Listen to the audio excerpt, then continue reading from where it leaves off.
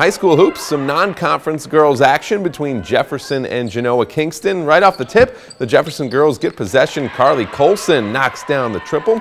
Then Jefferson going to the jumper again. Alexis Truesdale, tough down low. She grabs the rebound, puts it back up and in. Lady Jayhawks clicking early on. Genoa-Kingston Athletic Director Phil Jerby, a true talent, also taking pictures of his athletes. Nice ball movement from the Lady Cogs as Emily Gilbert finds Emily Trezinka for the easy layup. And it's Gilbert finding another teammate, Bryce Boylan, and she gets it to go. A tight game throughout, but too much from the Lady Cogs in this one. Avery Walters, the long pass ahead to Allie Pogel. She gets around the defender for two as the Lady Cogs win it 56-47 behind 21 points from her.